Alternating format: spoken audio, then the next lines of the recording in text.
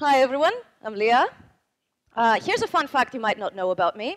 I grew up in Greece, and specifically in the relatively unknown island of Lesbos, which technically makes me geographically lesbian, one of the very few you'll meet. In other news, I like making stuff. You can find my open source projects on GitHub. I'm an invited expert in the CSS working group, and as my day job, I do HCI research at MIT. HCI is just a term academics use for like usability, user experience, that kind of stuff. So this talk is actually very close to what I do. And I've written a book. It's really good, you should buy it. So I asked the conference a while ago, which talk should I give? I have two ideas, an HTML secrets talk, or a JavaScript usability talk, how to write usable code. And they were like, we trust you, do whatever you want. Okay, so as undecisive as I usually am, I kept going back and forth, trying to decide for until 2 days before the conference. I still hadn't quite decided which talk I was giving. And I was at this cocktail bar with a few other speakers discussing the news, Brexit, I'm sure you've heard. And I was like, referendums seem to be quite trendy these days. Maybe I should do one. Maybe I should let the people decide. So I posted this tweet, and the people decided. The people decided JavaScript usability. So I'm sorry if you voted for HTML secrets, or if you didn't vote at all. Well, you should have voted. But I'm sorry if you voted for HTML secrets. The people have spoken. Yes, the percentages are pretty close. But hey, bigger decisions have been made with smaller majorities. So what do we mean by JavaScript usability? It almost sounds like an oxymoron. I mean, we're developers. Isn't UX like one of these terms that designers use? Actually, if you look into these terms, usability, user experience, user interface, they don't really have that much to do with, they're not really that scoped to graphical interfaces as you might think. Let's look at the definition for usability. Usability is the ease of use and learnability of a human-made object. A human-made object can be a ton of things, not just graphical interfaces. Or user experience refers to a person's total experience using a particular product, system, or service. Still quite generic, right? And the user interface is everything designed into an information device with which a human being may interact. None of this about graphical interfaces. So yeah, something like this is an interface. Actually, it's two, the Google Sheets interface and the browser's interface. But this is also an interface. So this is a faucet. I actually took a picture of this last year in New York. It was in the bathroom of a fancy restaurant. It's actually a pretty bad interface. If you think about it, how do you get water out of this? How do you wash your hands? So you see this lever at the top, and you're like, yeah, I should probably turn it or lift it, right? It's an affordance. You're supposed to do something with it. No. The lever is just for controlling the temperature. It's actually motion activated. And whoever put this there knew that this was hard to use because they realized it needed documentation. If you look at the bottom right corner, it shows you how to use it. The whole point of motion activated faucets is that you shouldn't have to worry about this stuff. But they realized this is confusing. Also, a book is a UI, remember, an information device. A book is an information device. The same principles apply. Slides are UI. This slide is a UI, so this can get a little recursive. And what is of more interest to this talk, your code is a UI. And I actually decided that I want to give a talk about this. I wanted to do it for many years, so I have a lot of projects on GitHub. I get a lot of pull requests. My projects have like over 1,000 merged pull requests at this point. So I review a lot of code, and a lot of the time, I get pull requests of someone really well-intentioned, really nice people. I love them, I love my contributors, but a lot of the time, they're like, we need to add this feature, but they haven't really thought that how people use this feature, how to make it easier for them, it doesn't seem to be part of our thinking as developers because we haven't usually been taught about UX. So I decided I wanted to do a talk about this. And the first thing, and something that will be throughout this talk, documentation is the last resort. Do not expect that people read documentation. This is true in classical graphical interfaces. We don't expect people to read help anymore. But in code, we still make really sloppy decisions, and we're like, yeah, whatever, people can look up the docs, right? People don't look up the docs. Not when they're writing code a lot of the time. They just see existing examples and they try to pattern match, and they only look at documentation if things are going really, if it's becoming really confusing, and especially if they're reading code from somewhere. So do not expect that documentation will save you. Documentation is a quick fix that you slap on a bad UI to sort of help people somehow sort of use it. Do not depend on documentation. So one of the first principles of good UIs, which also applies to code, but pretty much any UI, is sensible defaults. The more sensible the defaults, the less I have to look into documentation, the less I have to worry about how to make this thing do what I want, because it already does what I want out of the box. So let's look at an example from native JavaScript APIs that is not exactly as it should be. I will call these examples API Hall of Shame or poop. So how many of you have heard of the new URL class? Well, it's not new anymore, but how many of you have used the URL constructor? Not many, okay. So this talk serves two purposes then. Yeah, we got native URL objects, so we can parse URLs and do cool things with them. So you would expect that it would work like this, right? So I try to construct a new URL, I pass it like a file name, I expect it to resolve in the same way it would resolve in a normal HTML link. Nope, error. Failed to construct URL, invalid URL. What was invalid about my URL? It's perfectly valid. I can put it in an anchor tag and it will work just fine, right? But no, you need to provide a base. You need to provide how to resolve this relative URL, because it's not absolute. I can do the thing on the first line if it's an absolute URL. If it's not, I have to provide another absolute URL, and it will be resolved based on that. So yeah, sure, that works just fine. Why can't this be the default? I don't know. I actually suggested it to WG a while ago. Many people agreed. Other people disagreed. They were kind of uncomfortable with like dynamic defaults, whatever. So, next principle, be liberal in what you accept. Do not force people to use a specific type in your parameters if more than one are reasonable. And in this case, the URL is actually a good example, because yes, I can construct URLs with just strings. It works just fine. I can also construct URLs through other URL objects. Still works fine.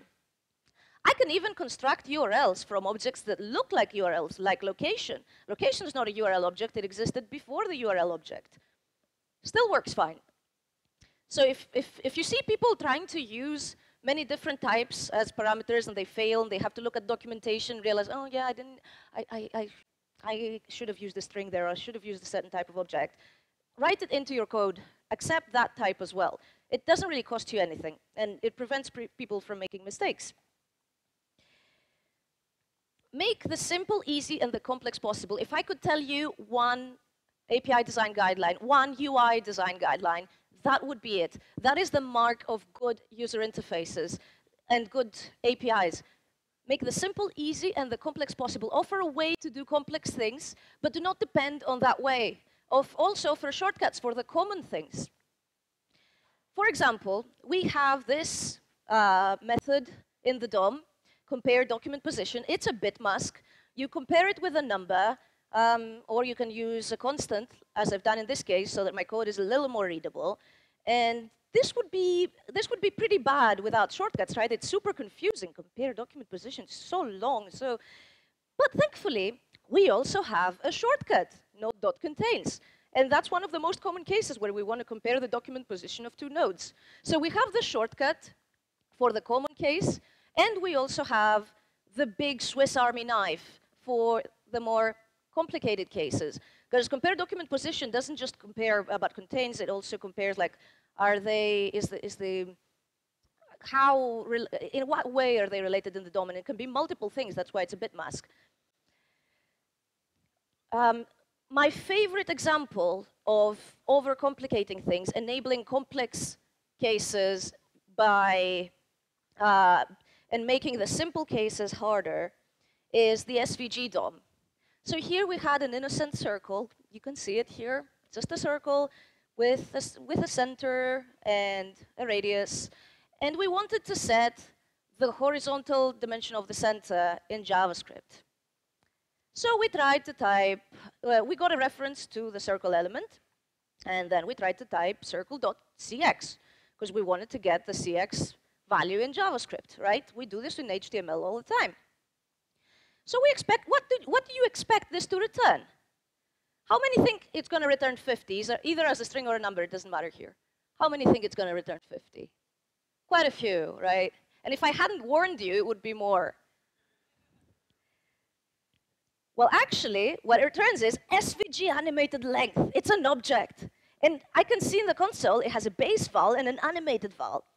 So I'm like, OK, yeah, I can kind of see the point if smile was still a thing. So yeah, I guess I need base val. So I type circle.cx.baseval. How many of you think this is going to return 50? I guess you're onto this, right? SVG length, it's still an object. But I can see it has a value property, so I can finally get my value by typing circle.cx.baseval.value. And I can finally get 50. Yay. Do not use the SVG DOM. I don't know why it's designed in that way, but do not use it. Just use get attribute, set attribute, and save your sanity. I mean, it's not just how this whole length of these property chains. What if I didn't know about this? And I naively tried to just set circle.cx to some other value, like I wanted to change the center of this circle. So I did this. What do you expect to happen? Maybe an error? How many think it's going to error? I'm trying to set an object to a number. Maybe it should error, right? How many think it's going to work? So let's then try to get the actual value and see, did it actually work? Was the 5 applied? Is it 5 now? 50! Because the SVG DOM is just giving us a big, old, fat finger. Go to hell. You're not using my API in the way I want. I'll just ignore you. Yeah, whatever. You want to set it to 5? Fuck you. Next big API design guideline is parameter traps. You might have heard them as Boolean traps. How many of you have heard the term Boolean traps? OK, not many. So they're usually called Boolean traps because the biggest examples are with Booleans. Most Boolean parameters in not just JavaScript, any programming language, are bound to be confusing. Unless they're explicitly setting some Boolean property, they are going to be confusing. Look at this. You probably know what this parameter does, just because you've read the documentation. But it's not self-evident. Clone node true. OK, I want to clone this node. And true. What is true? Something is true. Yeah, it's the subtree, but it indicates, do I want to clone the subtree or just the shell, just the element itself? But is it self-evident? Does it make sense? You have to look at the documentation to make sense of this code. Here's another example. It makes sense that focus is the event, right? It's kind of self-evident. And you have a function there. It kind of makes sense. I'm adding an event listener on the focus event with the callback, with this callback. True. True what? What is true? Am I actually adding the event listener? If it was false, would I not be adding the event listener?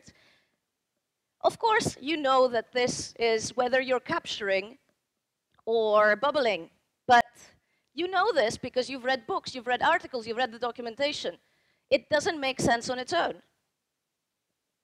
And of course, why not go all the way and have tons, right? Why not just stop? Why stop at 1 when we can have so many?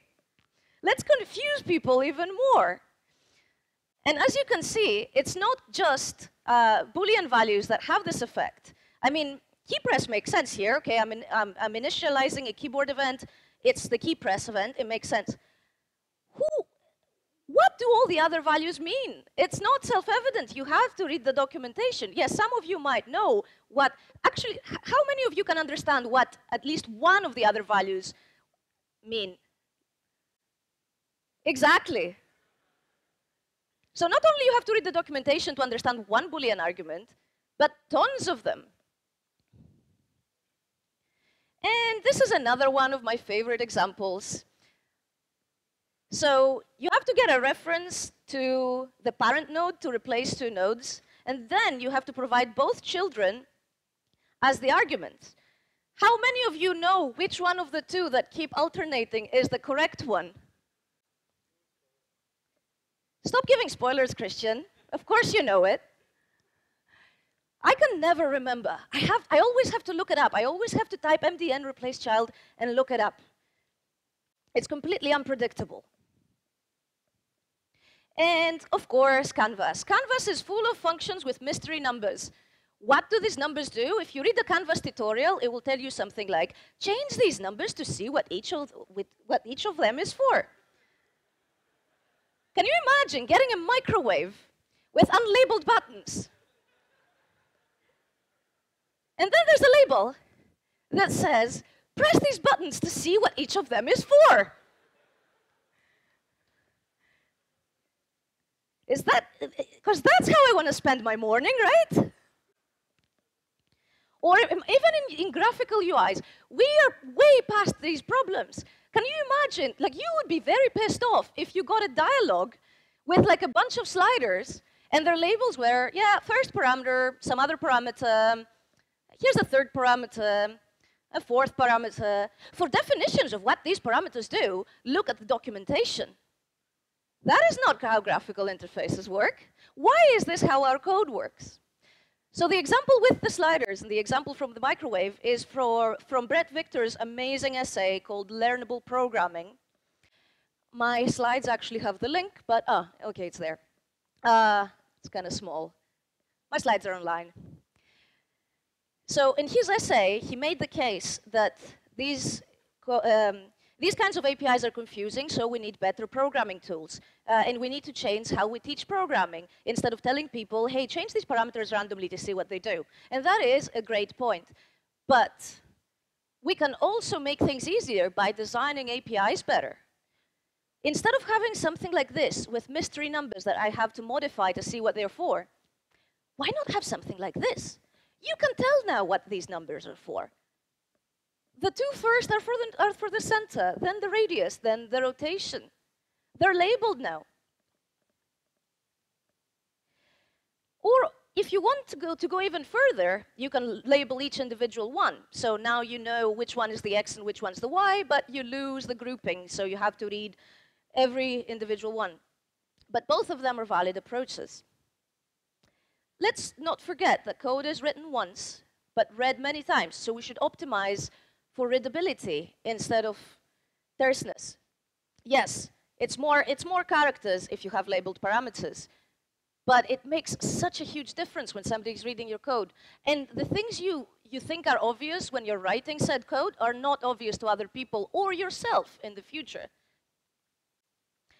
So the obvious solution is having one object literal argument. It gives you labeled parameters, no more guesswork about what everything does. It allows you to have parameters in any order, so you're also saved from the replace child problem.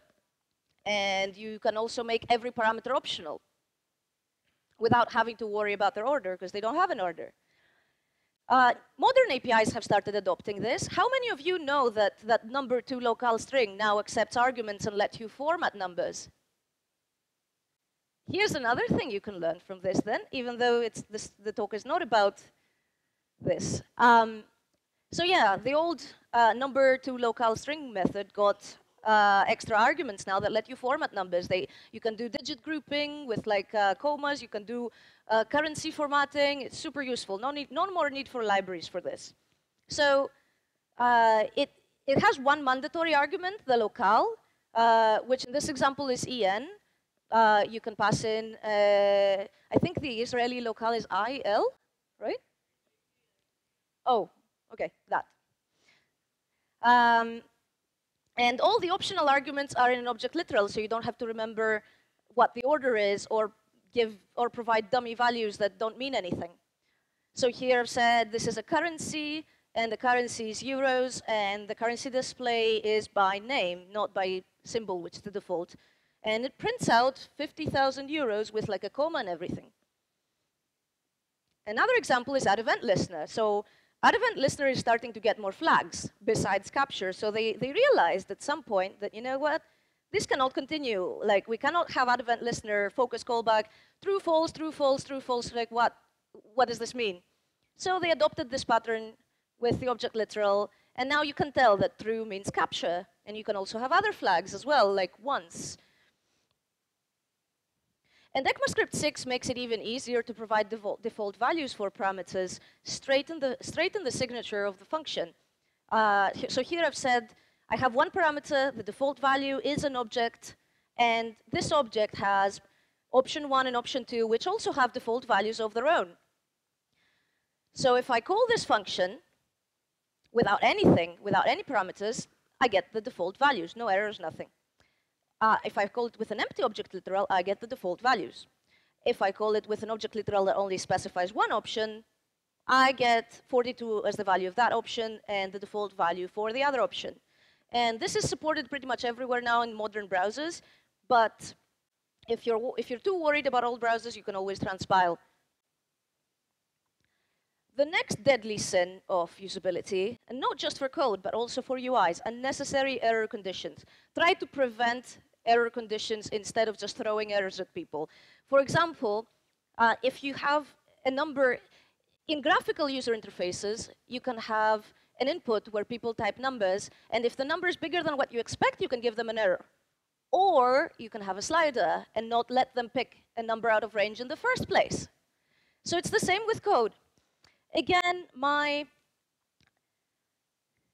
so let's create two elements, a div and a p. And now again, my favorite replace child example. So none of these elements have a parent. We didn't add them in the DOM. And now we're trying to replace one with the other. You might argue that this is stupid. Why would I ever want to do that? But things like this happen. Like in normal code, you might have set these variables ages ago, and things like that happen. So what happens if I do this? How many of you think that nothing is going to happen? Okay. How many of you think an error is going to happen? Not that many. So yeah, I get an error.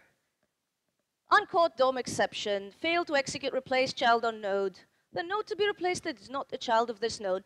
Yeah, I mean, I kind of expected that, but why? Why have an error condition in the first place?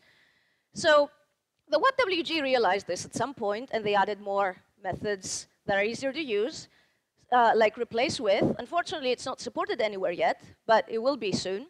And that doesn't have an error condition, because you don't have to refer to the parent node anymore. It's just the old child and the new child. No references to any parent nodes that need to be in sync. If I try to replace the div with the p, okay, nothing happens. Yeah, you have two floating DOM element references. I replaced them. Are you happy now? Order parameters by importance. This is exclusive to code. It doesn't really have much application in graphical interfaces. If you have parameters that people provide more frequently, and you're not using an object literal, so you actually have parameters that have an order, put them in order of importance, in order of how frequently are they used. Observe some people using your API. How frequently are they using its parameter? That parameter should be first. My favorite bad example of this is the history API. So every time I use the history API, I have to provide null and an empty string as the first two arguments. And then, only then, I can finally provide a URL as my third parameter, which is what I was actually interested in. I don't want to provide a state object. I don't want to provide a title. The browsers don't do anything with them. I just wanted to provide a URL. The URL should be first. I mean, I had to look up what these parameters actually do, because I've just gotten so much in the habit of just blindly typing null empty string every time I wanted to use the history API. Why? Why not just have this? I don't know. These are native APIs. We can't change them at this point. You can change your own code, though. Don't do these things. Double negatives. Thankfully, most JavaScript APIs are kind of free of them, but there is still this old example. Disabled equals false. So what is disabled equals false? Right, so yeah, it's not disabled, so it's enabled. Ah, right. Why couldn't it have been like this in the first place? Why do I have to think what disabled, why do I have to think in double negatives? Like, people have trouble thinking in double negatives. Disabled is not enabled, so just use enabled. This is a kind of controversial one. And it has less importance than other UX principles. But if you can, it's good to live by it. So having Boolean parameters that are true by default is best to be avoided. Humans think of absence as a negative concept, not as a positive one. And also in JavaScript, as you know, Boolean parameters are not just true or false. They can also be undefined if you don't provide them. And seasoned JavaScript developers think of undefined as false, as falsy, because if you convert it to Boolean, it's false. So it's a little confusing if the default value of a Boolean parameter is true. So if I don't provide it, it's true. But if I do provide it and it's false, it's false. It doesn't make much sense, does it? So clone node again. As you can tell, it's one of my favorite examples. So if you don't provide a value, then it's deep, which is a sensible default. I'm not arguing that if you don't provide a value, it shouldn't clone the entire subtree. That's what you want in most cases. But to only clone the element itself without the subtree, you have to provide the value false. So it can trip up people when they're still learning JavaScript. It's not a major point, but it can be a little confusing. It would have been better. It would have been better if instead of the first parameter being deep, it was shallow. So if I provided false, it meant clone the whole subtree. If I provided true, it meant just clone the element. And the default value would still be the same. But like I said, it's not a very important point. Like in the number2 local string, there's a parameter called useGrouping, which is true by default. So it kind of violates this principle. So what should we do? How many think that it would be more usable if useGrouping was false by default? Exactly. You usually want grouping. So it's good that grouping is on by default. Also, should I change the parameter name to no grouping? That's a double negative. So in this case, you actually can't do much. Yeah, this parameter will be true by default, and that's probably the best design we can come up with. So this guideline is the lowest in priority compared to all the others we're going to discuss. Next one, chaining is good. Threshold chain. I'm sure before you started using frameworks or libraries, when you were still innocent and using vanilla JavaScript, or maybe some of you still do, you did something like this, right? How many of you have done something like this at some point?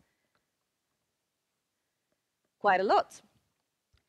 So this is getting very repetitive. Why do I have to keep typing audio all over again? If set attribute just returned the element that it's applied on instead of undefined, then I could just do this, which is still repetitive, but at least we've gotten rid of the element reference in the beginning. Or my favorite example of lack of chaining, Canvas. On Canvas, at least if you're not using a library, you have to keep typing the same methods again and again and again on the Canvas context. Why can't it just be this?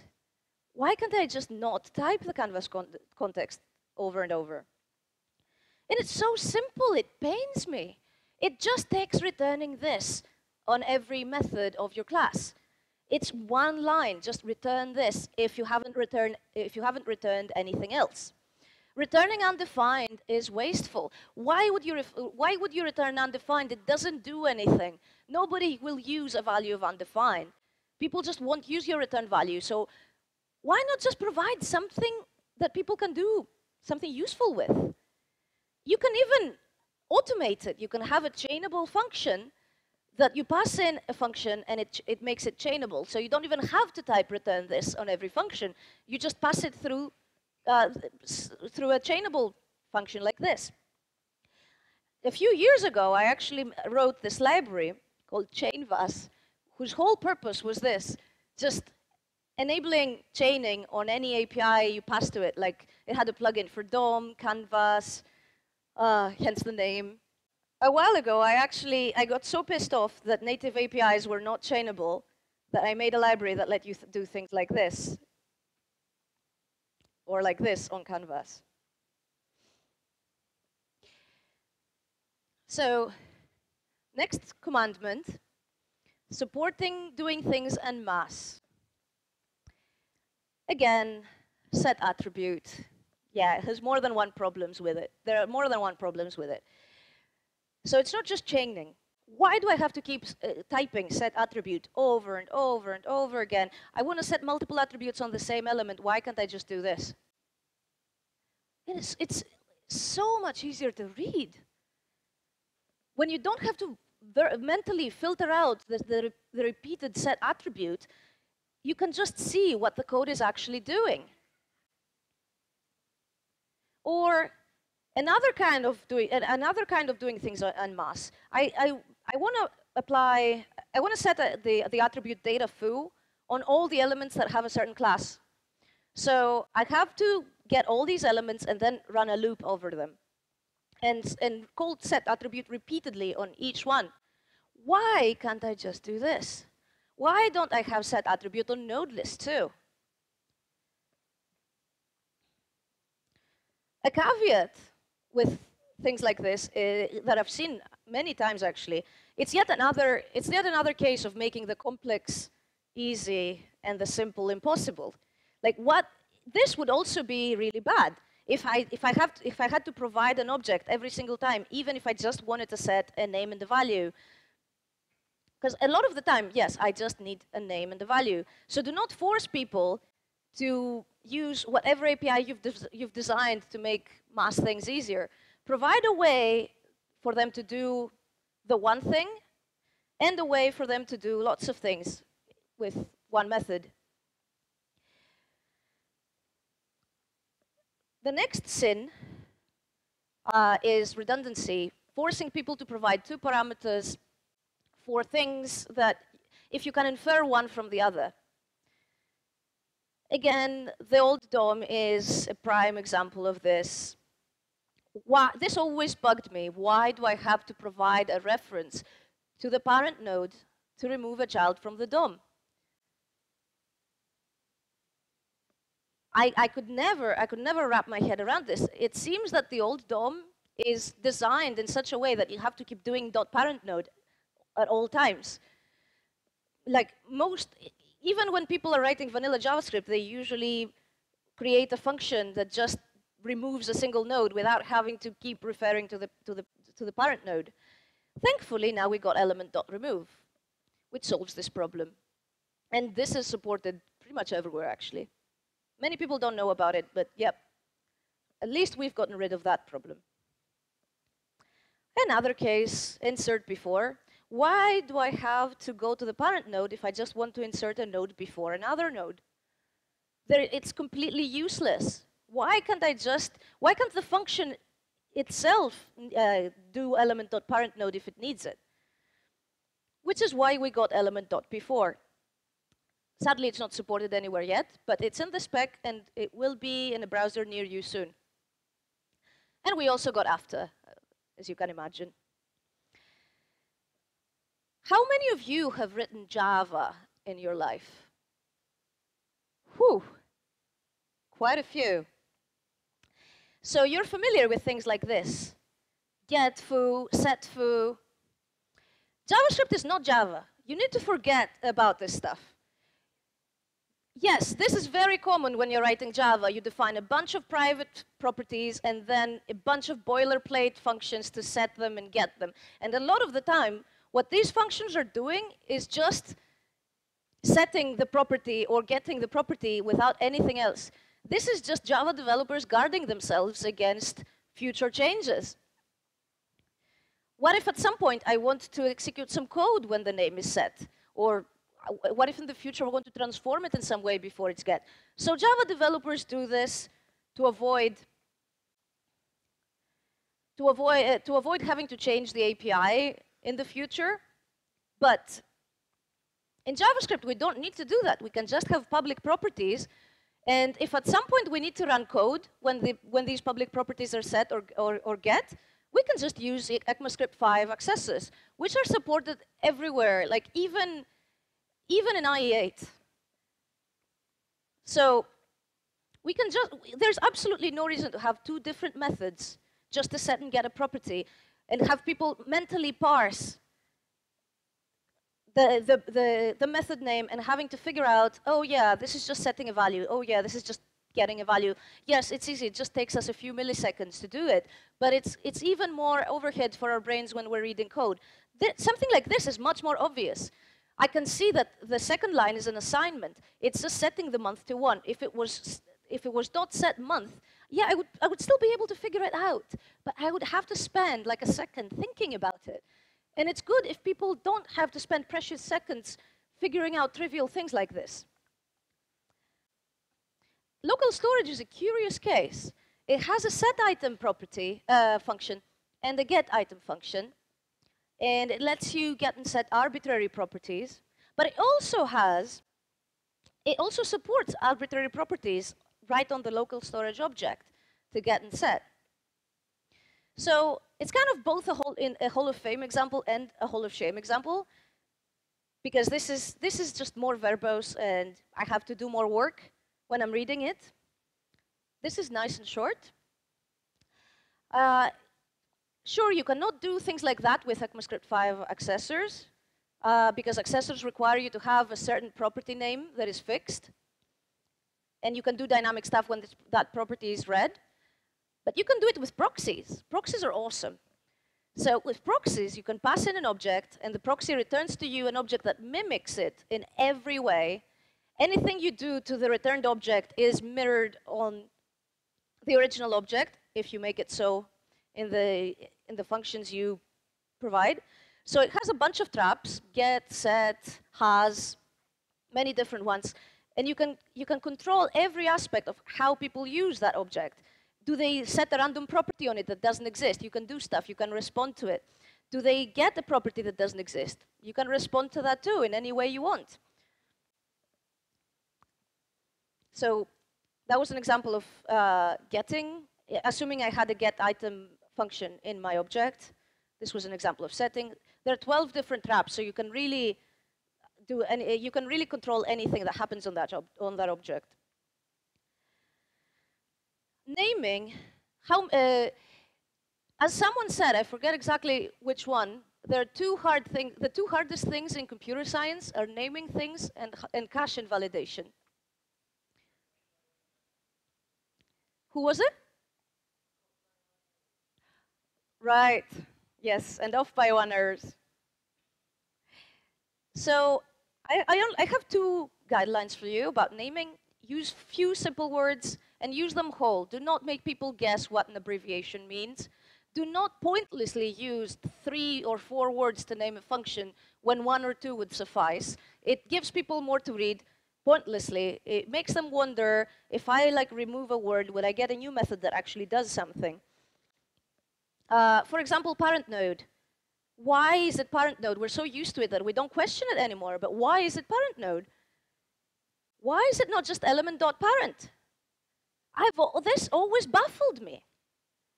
And predictably enough, jQuery did do jQuery object.parent, exactly because that's what makes sense. The old DOM is full of things like node, parent node, child nodes, But it's also inconsistent with itself because we get first child and last child. But first child and last child are, so we have element.child nodes, and it's all the nodes, including elements, text nodes, comments. Why couldn't that be element.children? And yes, I know you're about to scream like, hey, element.children's taken. It's the children. It's the element children. Yeah, but why was it designed that way? First child is not the first element child. We have a separate property for that.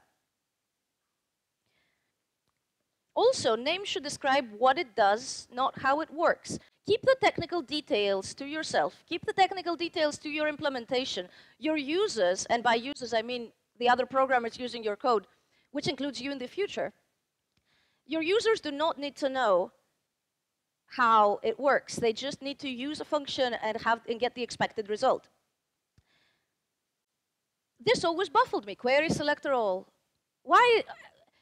I don't think of this as querying. When I think of querying, I think of databases. I don't think of like getting elements by a selector as querying. And yeah, and then we got these new methods, query and query all, which do have some differences. It's not just a renaming, but still. So yeah, these are shorter. These are better. They don't have the pointless verbosity of the other ones, which, I mean, query selector all kind of makes me wonder. Are there other methods like query something else all?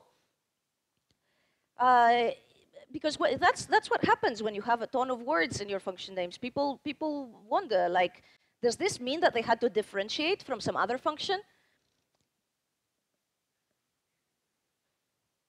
Okay.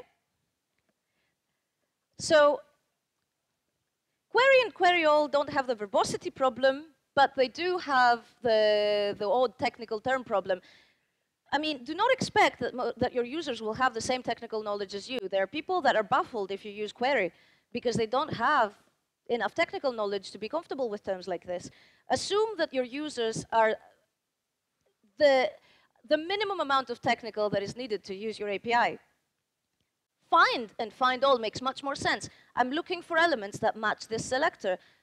They make way more sense than this. Unfortunately, these were in the spec at some point. They're not going to happen, but they're not going to happen because they were bad for usability, just because they were conflicting with some version of jQuery in some cases. And this is kind of an interesting one, because based on most usability principles, using $1 as your function name is a terrible idea. What does $1 do? You see, you look at code, you see dollars, you see dollars everywhere, and you're like, what the hell? I see this all the time in people that are learning JavaScript now, and they're not used to this convention yet. They're like, what does this dollar do? Does it have to do with money? So this is a case where this has become such a convention that it's accepted by now, even though if you asked someone before it became so popular, they would be like, this is a terrible idea. It's terrible for usability. You cannot make any sense of it. You can, it's not readable. Just give it a word. Get if you want something short. Not $1. But it's something that occurs so frequently in code that it ended up being okay, because we just learn it once, and then we see it everywhere and we're okay with it. Another deadly sin is expecting that your users will use boilerplate, like calling the same functions every time they're using your API. Like, yeah, sure, if you use this first function, you have to use this and this and this as well.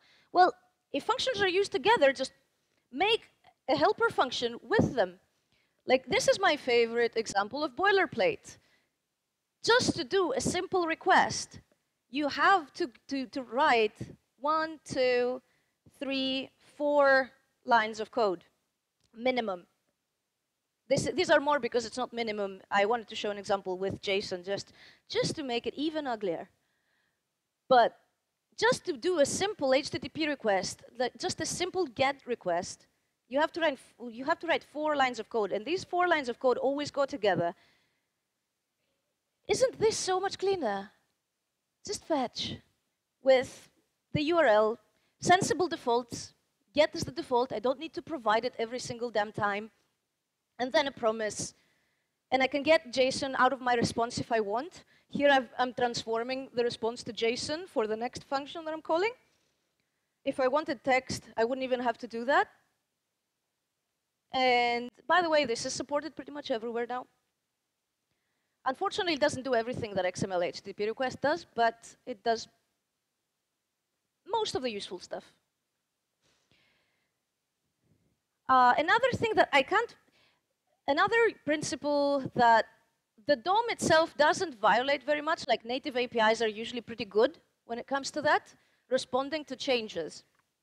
So even though I wanted to make this talk use native APIs for pretty much all examples, I realized that that wouldn't be feasible for all of them. So I did include some good and bad examples from libraries. But I tried to keep them as short as possible and as few as possible. So how many of you have heard of masonry? So it's a JavaScript library that lets you do complex layouts, like the ones shown here, the one on Flickr. Like if you have a ton of elements with different dimensions, it lets you display them in a pretty way. It's pretty good. I've used it. The layouts it produces are nice. But it requires you to call a layout method anytime anything changes. If you add an element, you have to call the layout method so that the layout happens again. And this means that every single bit of code needs to know that I'm using this library. If I remove this library in the future, for whatever reason, I have to go to every bit of code that I've written and remove this function call. It results in really tightly coupled parts of code. While we cannot respond to all possible changes, so methods like layout are still necessary, and they probably will be for the foreseeable future, we can respond to at least some changes. For example, if elements are added or removed, we can respond to changes like that. We could have a mutation observer that calls layout every time the child list changes. We don't even need to inspect what the mutation's parameter is. The child list has changed. Let's relay out. It's only like a few lines. And mutation observers are supported pretty much everywhere. I think even on IE9. And soon we'll be able to respond to even more things like resizing. If an element changes dimensions for any reason, or intersections, if an element is covered by another element, or where the element is in the viewport, we can respond to changes like these. And even more along the future, there are the Houdini set of specs. It's a bunch of specs about giving developers access to native browser APIs so they can add their own layout methods, for example. So things like masonry would be able to be done with and behave almost like a native layout method. So I'm sure some of you are thinking, would someone please think of performance? I cannot just have a mutation observer there that keeps observing the child list. Like, this is bad for performance, right? So first off, mutation events were bad for performance. That's the reason we got mutation observers. So if you've heard something about how mutation events are bad for performance, this does not apply to mutation observers. Mutation observers are an API designed to overcome all these issues. But also, of course, they don't come for free. They're cheap, but they're not free. So if you can, you should try to use them with restraint. Observe as little as possible. Do not add, for example, that I want to observe attributes as well if you don't actually need it. Narrow scope as much as possible. Do not just observe anything on the document body if you can narrow your scope down to, say, just the grid element. Unobserve when you don't need them anymore. There's an unobserved method. Actually, it's a disconnect method. Yeah. Where it says unobserved there, mentally put disconnect. I had a brain fart when I was making this slide. And do not force it on your users. If your users care more about performance than about decoupling, you should give them that option. Make them opt in or opt out, depending on what you're coding. Either have them on by default and provide a method to disable them, or have them off by default and provide a method to enable them. Even if you have to call a method to enable this kind of monitoring, it's just one method, not a method I have to plaster all around my code every time something changes. One of the last things that is very specific to JavaScript, a deadly sin of JavaScript usability is forgetting to use toString and toJSON methods in your classes. The toString method is called every time your object needs to be converted to a string for whatever reason, such as when you concatenate it with a string.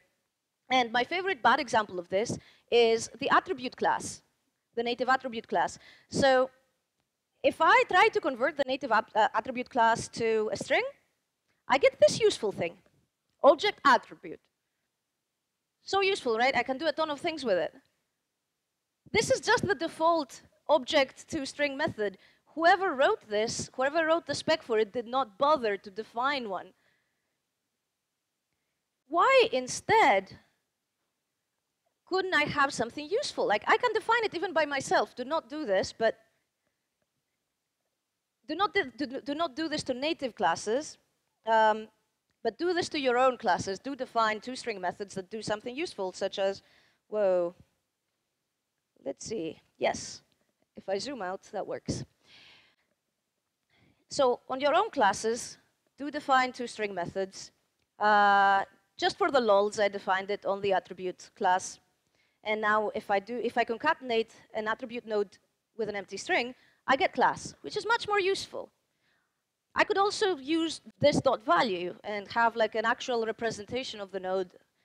But anything that is sort of, anything other than the default is much more useful. Same with toJSON methods. The toJSON method controls how your object is stringified. So the date object has a toJSON method, which is pretty decent. It just gives you a serialization of date. And I mean, if you want to store a date object in JSON, what else would you want? It has all the information you need to reconstruct the object. On the other hand, if you try to serialize a regex to JSON, you get nothing. This is just the default. If you do not provide the toJSON method in your objects, this is what you get. 2 braces.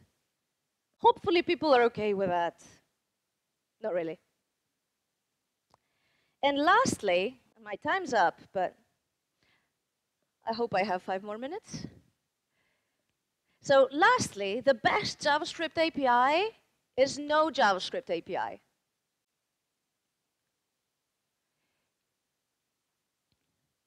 Some of you, we're JavaScript developers, we do not often think about that. We think that everybody on the web platform knows JavaScript. Every developer knows JavaScript, right? But there are tons of people that only know HTML and CSS. And if you require even a line of JavaScript to use your code, they can't do it, or they can do it clumsily. They copy-paste, and then they can't modify it.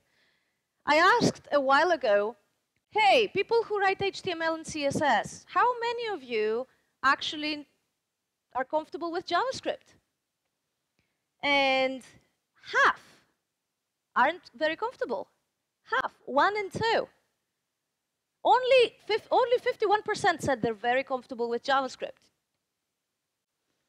So, I mean, I understand there are many libraries that just don't make sense without JavaScript. For example, jQuery. You can't have an HTML API for jQuery. It's a library for JavaScript developers. But there are many libraries for like widgets, like date pickers, before we got native date pickers, accordions, slideshows, autocompletes, a ton of libraries that do UI stuff, and you should be able to initialize them and provide settings declaratively. So before we could do sliders in HTML, people were using jQuery UI for sliders, and it looked like this. You needed to have something in your HTML anyway, like an element or something, and then you would call the slider method on it and provide all the parameters there. So if you wanted to change stuff, you had to look in 2 places. Now, in native HTML, when we got sliders, Of course, there's a JavaScript API to them, but you can define them just with HTML, just declaratively. I can set a minimum, a maximum, the increment, whether I want 2 handles or 1. Sadly, the 2 handles are not supported anywhere. This is just a polyfill I wrote. But it's in the spec. So you can define tons of things declaratively, like anything that makes sense to be defined in HTML, you can define in HTML.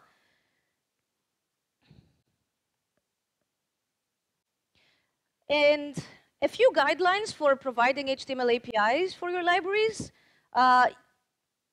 Accept classes for Boolean settings, like if something is on or off, you can check if a class is there. Attributes for other primitives, like strings, numbers. You can have data attributes. If you want, if a parameter is to an object, like a collection, like a list of autocomplete values, for instance, you can't put all these in an attribute unless they're very small. So the attribute should accept a selector or an ID to another element that has all the options. And have an init setting, some class, some attribute that if I put it on an element, it initializes it without me having to call some function in JavaScript. For example, the AwesomeComplete library that I wrote, it's an autocomplete library. It's going quite well. So it really tries to follow this principle. You can provide the autocomplete options either in entirely in an HTML attribute, like comma separated, or you can link to another element. And it's also using the native HTML5 autocomplete as a fallback. And all the options can also be provided as data attributes, like data-min-cars, except the options that are functions. Like, you can't do anything with that. Like, you don't want people to be providing functions as HTML attributes. If they can write functions, they can provide them in JavaScript. But anything else, like numbers, strings, they can provide them straight in the HTML. And also, make them inheritable. This is from Prism. It's a syntax highlighting library I wrote. And you specify the language of the highlighting via a class. And yes, I know this goes against what I just said, where I was like, keep value pairs, use attributes.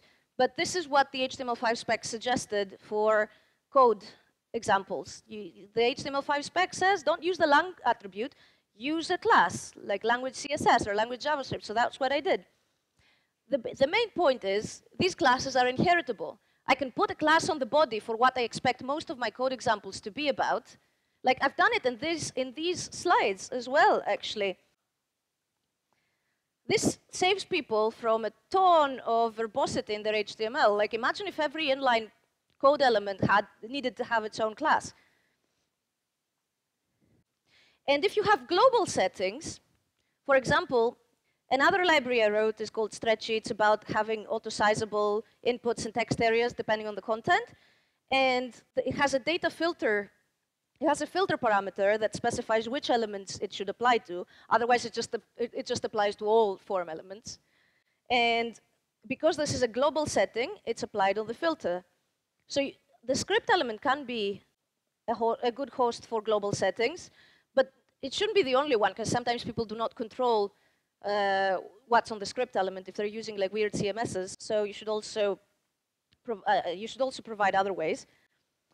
But if you do it on the script, there is document.current script that lets you get a reference to the script element that the current code was included with. Then you can get whatever attribute from it. And hopefully, in the future, now that we're starting to get CSS variables, maybe we'll even have CSS APIs. I've experimentally done something a bit like this in my multi-range polyfill for like multi-range, multi-handle sliders. So you can see in the API section, it has two sections. It has a JS one and the CSS one. And the CSS section is like, use these variables if you want to change this thing. And I believe the more people start using CSS variables, the more we will see CSS APIs like this. And then they'll have their own talk about how to design them better. So this is pretty much it. I hope you learned something. A few words before I leave you, kind of like general advice about usability. The first one is stay foolish. And this applies to any kind of usability, not just about code. Try to approach your interface like someone with very little technical knowledge and not that much IQ. Where would they be confused? Be naive. I know that when you're writing code, you know a ton about it, and it's really, really hard to get into the mindset. But try to stay in that mindset as much as possible. Cultivate this mindset for not just your projects, but other projects as well. It takes practice, but eventually you'll be able to like see interfaces and be like, yeah, I don't get this. And you might actually get it, but you know that someone else might not. And empathy is the most important thing about usability. Get into the mind of the user, the other programmers using your code. Be nice to them. Don't be a dick to them. Try to think like how would you want an interface to be? If you were using an interface for whatever thing you're coding, how should it be? What would be the most pleasant interface to use for this? And start coding after you've thought of that, because if you start coding before you think of that, you do what's easier to code, not what's best for usability. Think as a user first. Thank you very much.